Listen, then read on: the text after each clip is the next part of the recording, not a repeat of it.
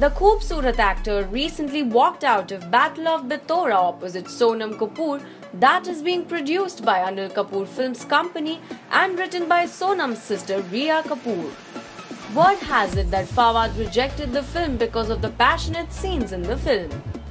When we asked him why he is refusing big film offers because of the intimate scenes in them, Fawad said, "Doing intimate scenes is something I'm uncomfortable with right now.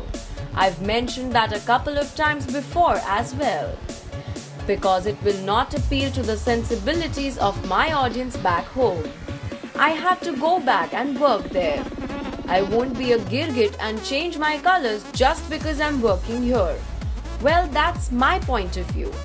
Now, Fawad, that's quite a strong statement. For more hot scoops, log on to www.filmfare.com and don't forget to follow us on Twitter, Facebook and Instagram.